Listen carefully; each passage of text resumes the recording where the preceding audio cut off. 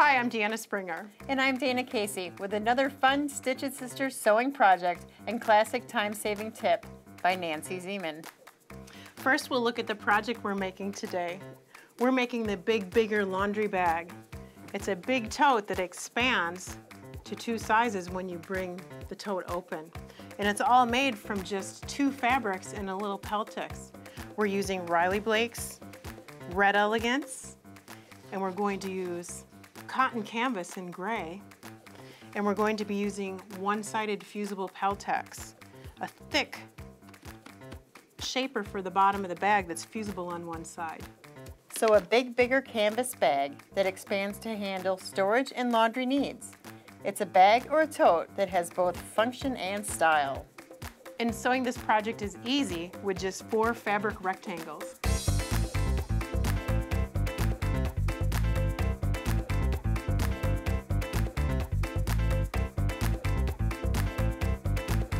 To make the Big Bigger laundry bag, we're going to start by cutting some rectangles. We're cutting a 9 by 11 rectangle of Peltex, and that's the one-sided fusible, so it has sticky or glue dots, not sticky. It has glue dots on one side. It's fusible on one side.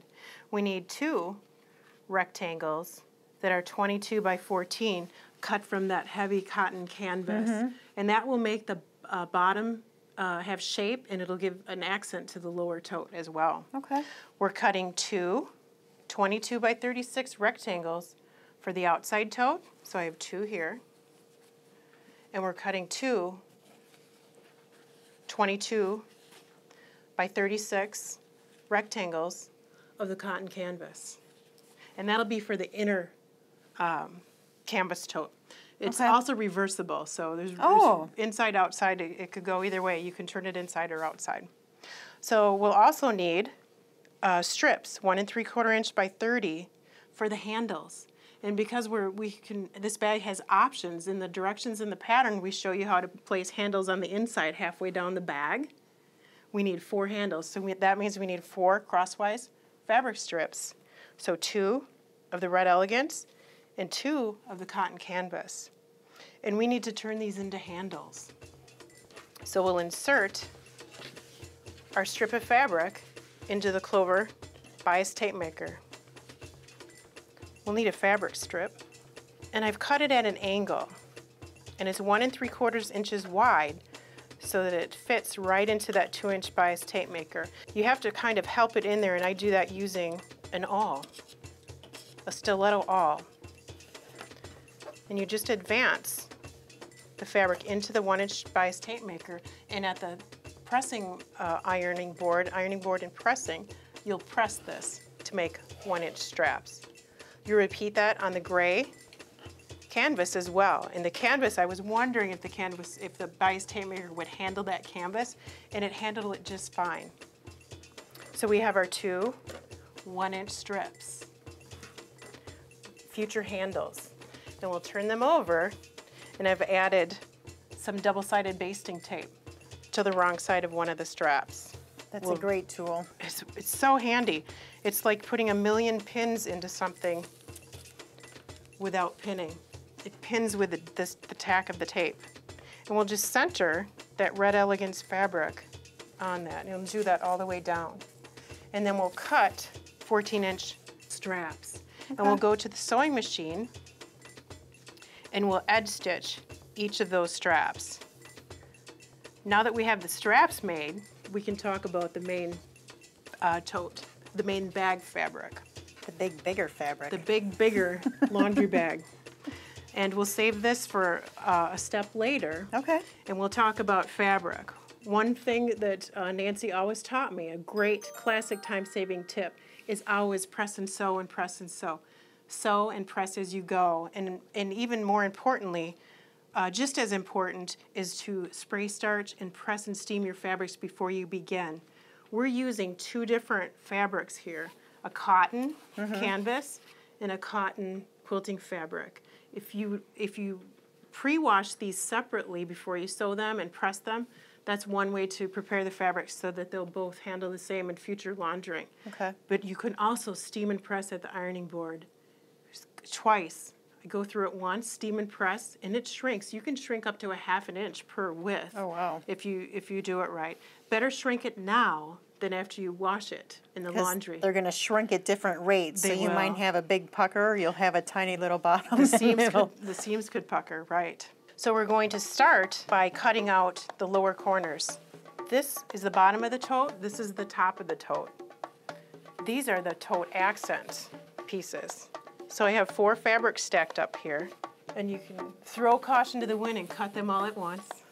That's how I like to do it. Or you can cut them separately. You could cut it right with a rotary cutter, or you can just mark the corners. But what we need to do is form that gusset that makes the bottom bag and the side come together into a nice side seam. So it stands up when you're filling it up with all your laundry. Right. It stands right on the laundry room floor, or if you have it in your sewing room, you can fill it with fabric. On each lower corner, we'll trace a 5-inch square.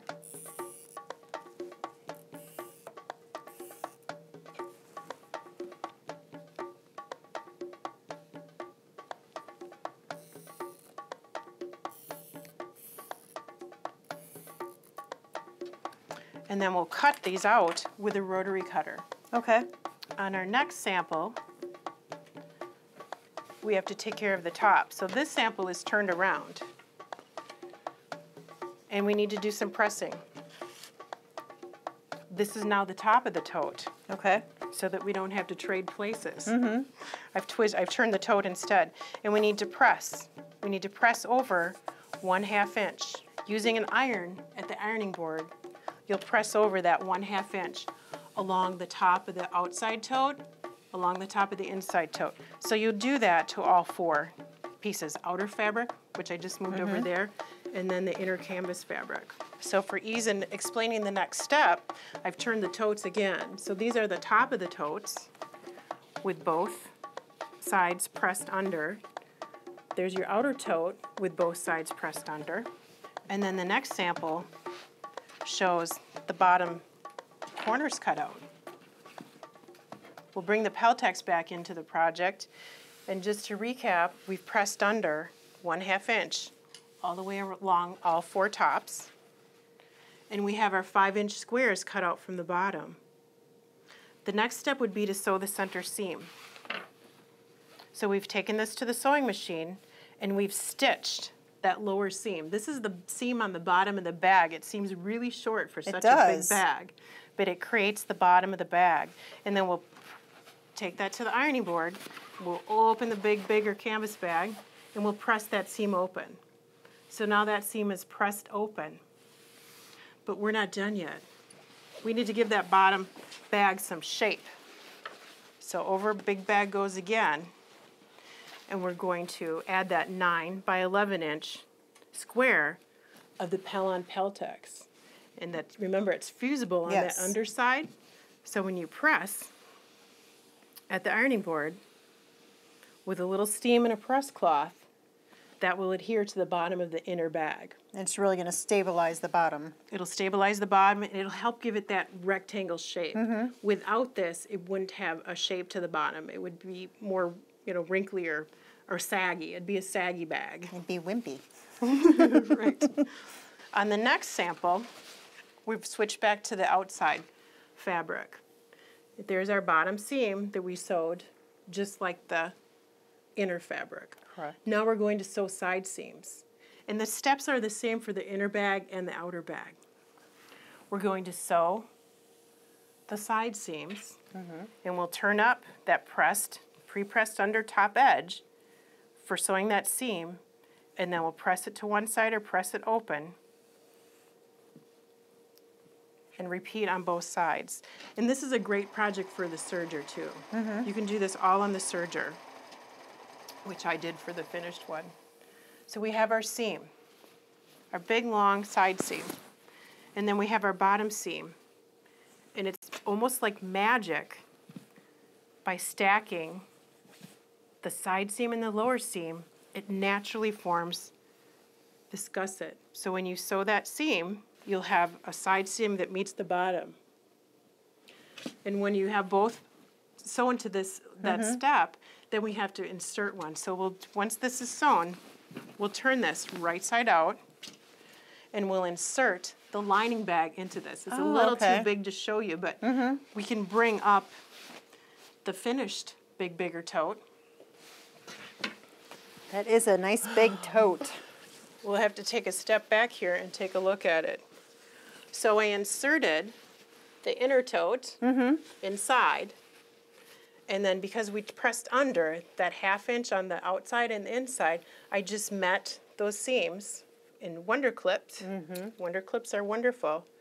Clipped all the way around, and then I top stitched. Okay. So there's no turning. Some bags you have to leave an opening on the inside, sew it, turn it right side out through that opening. There's none of that. Okay. It's all straightforward, straight line sewing. And we want our bag to have some handles because you can carry it like a bag or use it like a tote. So we've placed handles at the side seam. So this is the side seam, and I placed the handles 6 inches apart. It's a comfortable grip to be 6 inches apart. So I've marked my fabric 3 inches from center, and then I've stitched a handle. We start with a 14-inch handle, and this one isn't sewn on yet. Magic. Ta-da! We just unstitched it. So we pressed under a 1/2 inch on each end of the handle, and then placed the handle just outside of that 3-inch marking. Wonder Clip. Go to the sewing machine, and we're going to stitch this down, and we want this handle to be able to hold up to handling our tote load. So we're going to stitch a square. We'll follow our top stitching from the handle and stitch a square, and then using our laser beam on our baby lock, we're stitching that X in the center of the handle. So it's reinforced and more heavy duty because laundry does get heavy. Right, it makes it look really professional. So in our instructions for the Big Bigger laundry tote, let's fold this down halfway to a bushel size.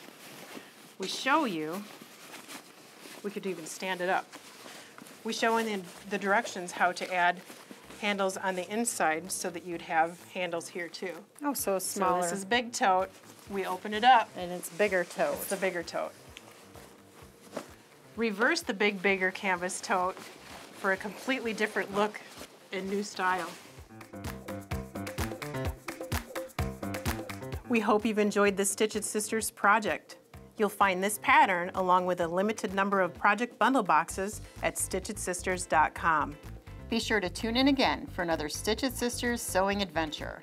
In the meantime, connect with Stitch It Sisters and friends on our social sites. Stitch It Sisters is made possible by Clover, Pellon, and Schmetz Needles.